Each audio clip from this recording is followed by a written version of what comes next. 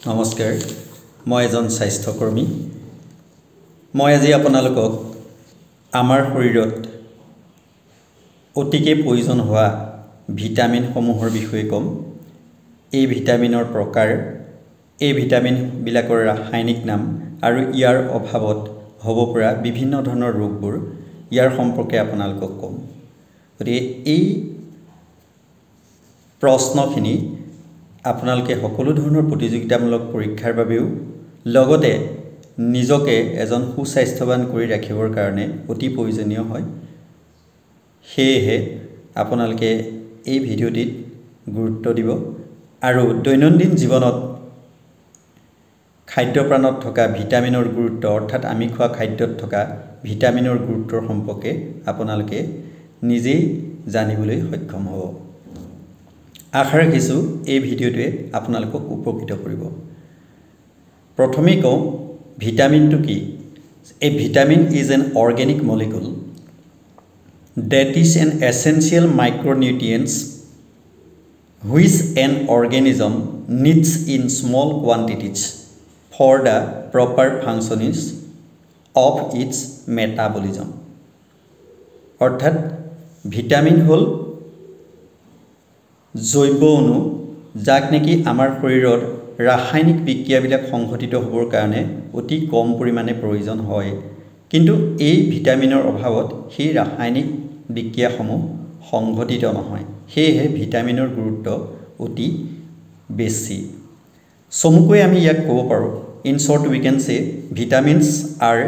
সাবষ্টেন্স date hour body need to develop and function normally অৰ্থাৎ ভিটামিনবিলাক এনেকৈ দ্ৰব্য যাক নেকি আমাৰ শৰীৰৰ বৃদ্ধি আৰু বিকাশ হ'বৰ কাৰণে বা শৰীৰৰ বৰ্ধন আৰু শৰীৰৰ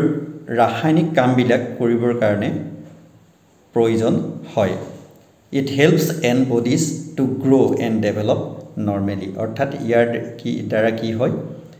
এটা শৰীৰ কি হ'ব সাধাৰণভাৱে কি হ'ব পাৰিব বৃদ্ধি আৰু বিকাশ ঘটিব পাৰিব এতিয়া আহোঁ এই ভিটামিনৰ ভাগ অৰ্থাৎ ভিটামিনবিলাকক আমি কেই প্ৰকাৰত ভাগ কৰিব পাৰোঁ ভিটামিনবিলাকক আমি দুই প্ৰকাৰত ভাগ কৰিব পাৰোঁ এটা হ'ল কি ৱাটাৰ সলিউবল অন্যটো হ'ল কি ফেট সলিউবল অৰ্থাৎ দ্ৰৱণীয়তাৰ ওপৰত ভিত্তি কৰি ভিটামিনবোৰক আমি দুই প্ৰকাৰত ভাগ কৰিব পাৰোঁ এটা হ'ব কি পানীত দ্ৰৱণীয় অন্যটো হ'ল পানীত অদ্ৰৱণীয় আৰু এই পানীত অদ্ৰৱণীয় ভিটামিনবিলাক ফেটত দ্ৰৱণীয় হয় ফেট মানে হ'ল চৰ্বিত দ্ৰৱণীয় হয় সেয়ে আমি কওঁ water soluble vitamin and fat soluble vitamins এতিয়া আমি শিকো আহক ৱাটাৰ সলিউবল ভিটামিন কোনবিলাক ৱাটাৰ সলিউবল ভিটামিনবিলাক হ'ল ভিটামিন বি আৰু ভিটামিন সি এতিয়া ফেট সলিউবল ভিটামিন কোনবিলাক ফেট সলিউবল ভিটামিন হ'ল vitamin A vitamin D vitamin E আৰু ভিটামিন কে আপোনালোকে মনত ৰাখিব এই ভিডিঅ'টি বিশেষকৈ ছাত্ৰ ছাত্ৰীসকলৰ কাৰণে বা এজন সুস্বাস্থ্যৱান ব্যক্তি হিচাপে নিজকে গঢ় দিবৰ কাৰণে অতি প্ৰয়োজনীয় গতিকে আপোনালোকে খুব গুৰুত্ব দিব আৰু দেখা যায় সঘনাই প্ৰতিযোগিতামূলক যিকোনো পৰীক্ষাতে ইয়াৰ ওপৰত অতি কমেও এটাৰ পৰা দুই তিনিটা প্ৰশ্ন আহে এতিয়া আহোঁ যিবিলাক আমাৰ ৱাটাৰ সলিউবল ভিটামিন অৰ্থাৎ পানীত দ্ৰৱণীয় ভিটামিন এই ভিটামিন কি আছিলে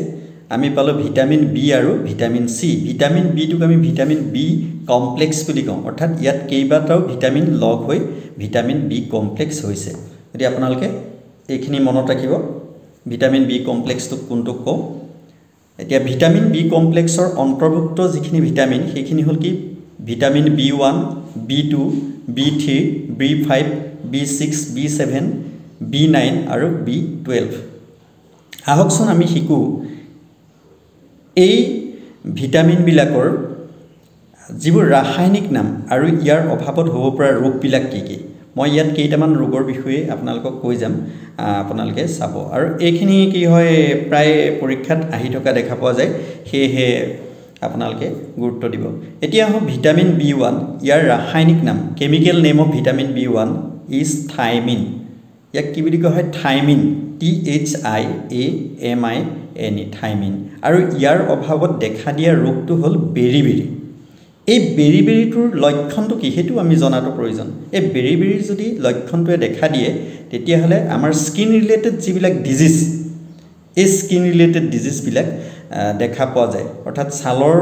যিবিলাক বেমাৰ হয় এই বেমাৰ বিলাকৰ কাৰণে ই জগৰীয়া আৰু এই যেটো B1 অৰ্থাৎ থাইমিন এই থাইমিনৰ অভাৱত আপোনাৰ কি হয় টায়াৰ্ড ফিল হয় মানুহজনে বা পেশেন্টজনে বা ৰোগীজনে কি কৰিব ভাগৰুৱা অনুভৱ কৰিব গতিকে আপোনালোকে ছালৰ বেমাৰ বা যদি ভাগৰুৱা সঘনাই ভাগৰুৱা অনুভৱ কৰা দেখা পায় তেতিয়াহলে আপোনালোকে ঠাৱৰ কৰিব পাৰে এটো জাস্ট অনুমানহে কৰিব পাৰে আপোনালোক কনফাৰ্ম নহয় বেলেগ কিবা ডিফৰ্মেন্টছৰ কাৰণেও হ'ব পাৰে গতিকে আপোনালোকে উপযুক্ত মেডিকেল পাৰ্সনৰ ওচৰলৈ যাব লাগিব তাত আপোনালোকে এখিনি গুটেখিনি টেষ্ট কৰিলে গম পাব গতিকে ইয়াত আপোনালোকে B1 বুলি জাস্ট ধৰিব পাৰে এতিয়া নাম্বাৰ 2 ভিটামিন B2 এতিয়া আমাৰ ওয়াটাৰ সলিউবল ভিটামিনৰ ভিটামিন B কমপ্লেক্সৰ 2 নম্বৰ টপিকটো কি বুলি কল আমি ভিটামিন B2 অৰ্থাৎ ইয়াৰ যেটো কেমিক্যাল নেম ৰাসায়নিক নেম এটোৰ নাম হল ৰিবোফ্লেভিন এতিয়া ভিটামিন B2ৰ ৰাসায়নিক নামটো কি ৰিবোফ্লেভিন এই ৰিবোফ্লেভিনৰ অভাৱত ক্ৰেকছ ইন লিপছ হয় অৰ্থাৎ আমাৰ যেতে লিপছ বিলাকত ক্ৰেক হয় ফাট মেলে বা এনেকুৱা ধৰণৰ লক্ষণ বিলাক আমি দেখা পাওঁ বা সৰু সৰু টেমুনা নিচিনা দেখা পোৱা যায় তেতিয়া আমি ক'ব পাৰো যে ৰিবোফ্লেভিন অৰ্থাৎ ভিটামিন B2ৰ অভাৱ হৈছে এতিয়া আমি ভিটামিন B3 এই ভিটামিন B3ৰ যেটো ৰাসায়নিক নাম এই ভিটামিন B3ৰ ৰাসায়নিক নামটো হল নিয়সিন মনত ৰাখিব বা এই নিয়াসিন বুলি কোৱা হয় ইয়াৰ অভাৱ হলে শৰীৰত পেলেগ্ৰা ৰোগে দেখা দিয়ে আৰু পেলেগ্ৰাৰ উপৰিও আৰু এটা আপোনালোকৰ অতি গুৰুত্বপূৰ্ণ কথা হয় মেমৰি লছ হয় মেমৰি লছ মানে স্মৃতি শক্তি কি হয় হ্ৰাস পায় গতিকে আপোনালোকে ছাত্ৰ ছাত্ৰীৰ পৰা বা শিশুসকলৰ পৰা ধৰি আমাৰ বৃদ্ধলৈকে আমি যদি তেনেকুৱা ধৰণৰ লক্ষণ পাওঁ তেতিয়াহলে আমি ঠাৱৰ কৰিব পাৰো যে বি কমপ্লেক্সৰ কোনোবা এটা নহয় কোনোবা এটাৰ তাৰতম্য বা অভাৱ ঘটিছে এতিয়া আমি ইয়াৰ এই ভিডিঅ'ৰ দ্বাৰা ক'ব পাৰো যে এটো নিয়াসিন অৰ্থাৎ B3ৰ অভাৱ হৈছে ইয়াৰ উপৰি চাও ভিটামিন B5 এতিয়া B5ৰ যেটো ৰাসায়নিক নাম এই ৰাসায়নিক নামটো হল পেন্টোথেনিক এসিড এতিয়া ইয়াৰ অভাৱত কি হয় হেতু আমি চাও আমি ৰাসায়নিক নামটো পালো কি পেন্টোথেনিক এসিড এতিয়া পেন্টোথেনিক এসিডৰ অভাৱ যদি আমাৰ শৰীৰত হয় তেতিয়াহলে একনি হ'ব পাৰে পাৰ্থেষ্টিয়া যেটো চিয়া এটো হ'ব পাৰে অৰ্থাৎ একনি মানে কি খজতিৰ দৰে যিবিলাক আমাৰ অলপ খজতি টাইপৰ যিবোৰ হয় হেখিনি বেমাৰ অলপ হ'ব পাৰে বুলি ক'ব পাৰি অৱশ্য অন্য কিছুমান এলাৰ্জিক ফৰ্মৰ কাৰণে হয় কিন্তু আমি ইয়াত যেহেতু ভিটামিনৰ বিষয় লৈ আলোচনা কৰিছো গতিকে ভিটামিন কোনটো ভিটামিনৰ অভাৱত কি হয় ইয়াৰ নাম কি সেই সম্পৰ্কেহে আমি ইয়াত কৈ আছো গতিকে আপোনালোকে এখিনি শিকিবলৈ যত্ন কৰক নেক্সট আমি আহো এতিয়া আহো B6 টোৰ ৰাসায়নিক নাম হল আপোনাৰ পাইৰিডক্সিন এতিয়া পাইৰিডক্সিন হল কি ইয়াৰ ৰাসায়নিক নাম অৰ্থাৎ কেমিক্যাল নেম ইয়াৰ অভাৱত এনিমিয়া বেমাৰ হয় এনিমিয়াটো আপোনালোকে গম পাইছে ৰক্তহীনতা হলনে ৰক্তহীনতা অৰ্থাৎ তেজত হিমোগ্লোবিনৰ প্ৰভাৱটো বা মাত্ৰাটো কমি যায় ফলত কি হ'ব ৰক্তহীনতা অৰ্থাৎ এনিমিয়া বেমাৰ হয় ইয়াৰ উপৰি আপোনালোকৰ আৰু এটা আছে যেটো B9 ইয়াৰ ৰাসায়নিক নামটো হল ফলিক এসিড এতিয়া এই ইয়াৰ অভাৱটো কি হয় এনিমিয়াটো হয় এতিয়া এই দুইটা ভিটামিনৰ যেতিয়া B6 and B9 ৰ অভাৱ হ'ব তেতিয়া আমাৰ এনিমিয়া ৰোগে দেখা দিয়ে কিন্তু ইয়াটা আমাৰ এনিমিয়া দুটা প্ৰকাৰ হয় এটা হল মাইক্ৰোসাইটিক এনিমিয়া অন্যটো হল মেক্ৰোসাইটিক এনিমিয়া গতিকে যদি B6 ৰ অভাৱ হয় তেতিয়াহলে আমাৰ হেতু হ'ব মাইক্ৰোসাইটিক যেটো এনিমিয়া হেতু হ'ব আৰু যদি B9 ৰ অভাৱ হয় তেতিয়াহলে হ'ব হেতু মেক্ৰোসাইটিক এনিমিয়া এটো আমি মনত ৰাখিবলগীয়া দৰকাৰ এতিয়া আমাৰ থাকে যোৱা ভিটামিনটো হল B7 ইয়াৰ নাম হল বায়োটিন এতিয়া বায়োটিনটো কি বায়োটিনটো হল ইয়াৰ কেমিক্যাল নাম এতিয়া বায়োটিনৰ অভাৱত কি হয় হেতু আমি চাও আমাৰ যেটো হেয়াৰলছ আমাৰ চুলি বিলাক খৰি যায়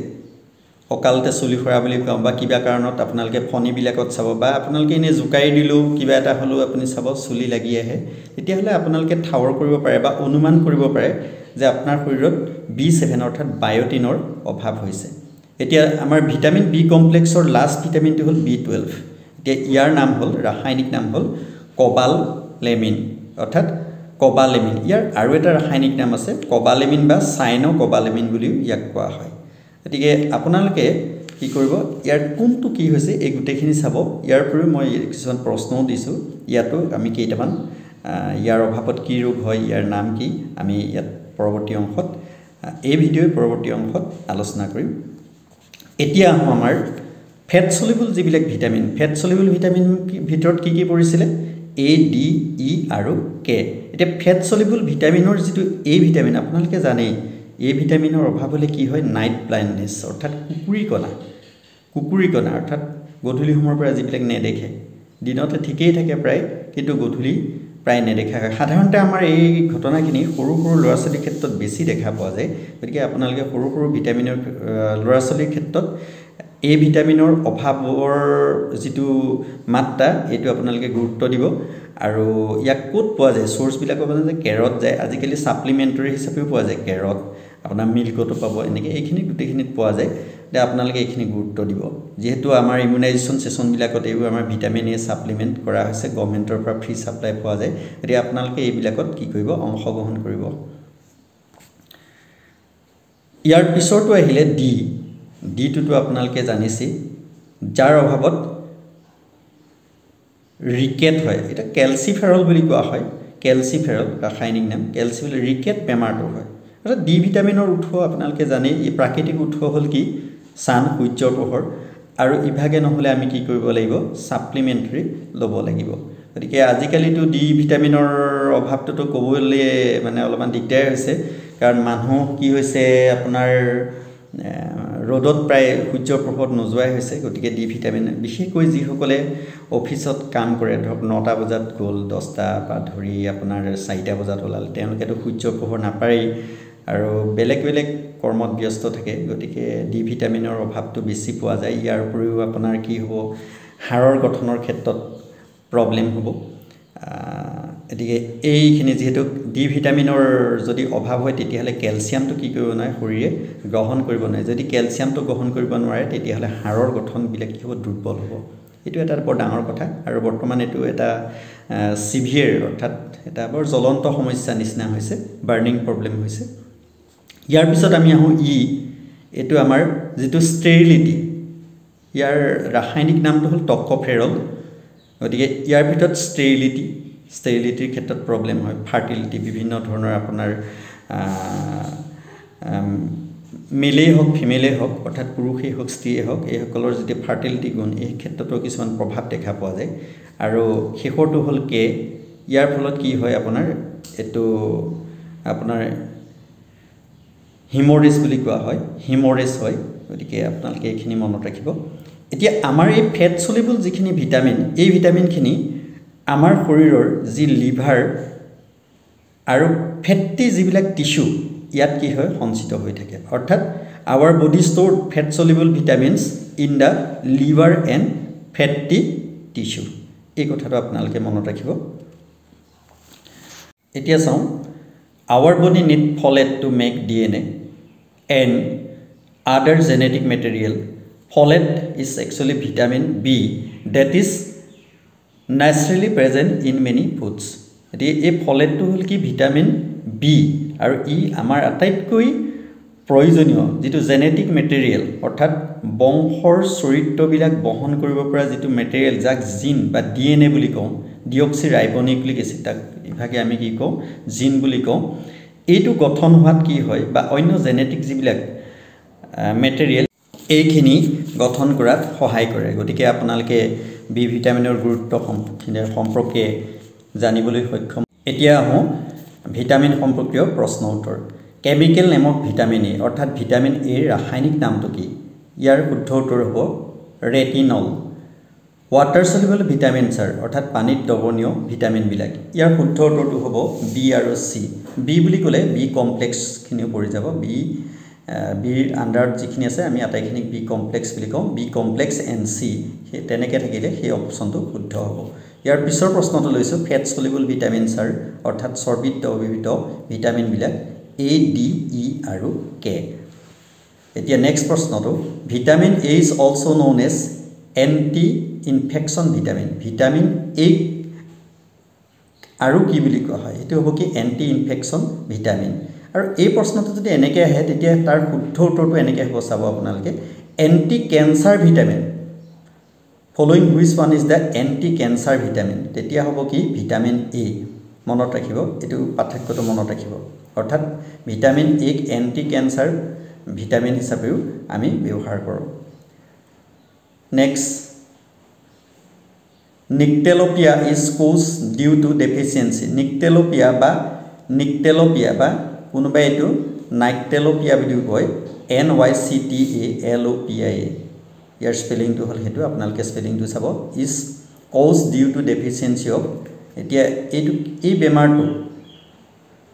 কিহৰ অভাৱত হয় এটো হ'ব ভিটামিন এ ৰ অভাৱত আসলতে এই Nyctalopia বা Nyctalopia তো হল আমি কি কম নাইট ব্লাইন্ডনেস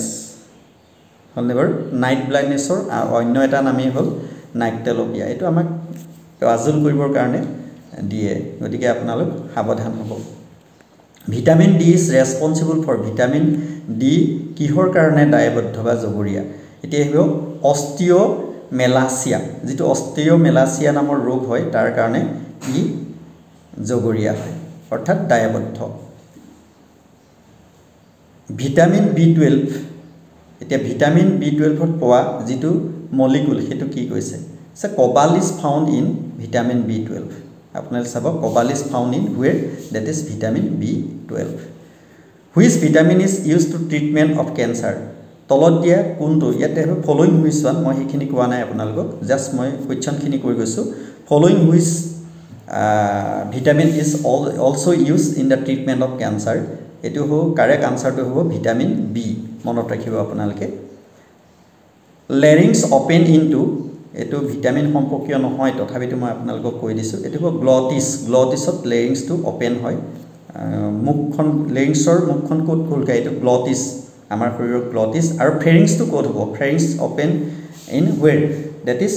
ওচফেগাছত pharynx টো হ'ব কিবা এনেকুৱা ধৰণৰ প্ৰশ্ন আপোনালোকক দিয়ে যদি ভিটামিন সম্পৰ্কীয় নহয় আপোনালোকে জানি থব আৰু দুটামান এনেকুৱা প্ৰশ্ন মই আপোনালোকক কৈ দিছো the functional unit of a lungs is আমাৰ যি লাংৰ যেটো ফাংশনাল ইউনিট হেতু কি এটো এলভিউলি বুলি কোৱা হয় মনত ৰাখিব এটো ক্লাস 10 ত খুব ধুনিয়াকৈ আছে সেপ্টাম তো কি এটো আছে সেপ্টাম ড্ৰেছ কোৱেশ্চনটো এনেকৈ আছে dress arteria and ventricle are separated by valve এটো হ'ব সেপ্টাম নামৰ যেটো ভালভ এই ভালভটোৱে arteria আৰু ventricle বিলাকক কি কৰে সেপাৰেট কৰে cardiac tissue is an example of cardiac tissue to কিহৰ এটা উদাহৰণ এটো হ'ব muscular tissue মনত ৰাখিব the only artery that carries deoxygenated blood is মাত্ৰ এডালি ধমনী যি নেকি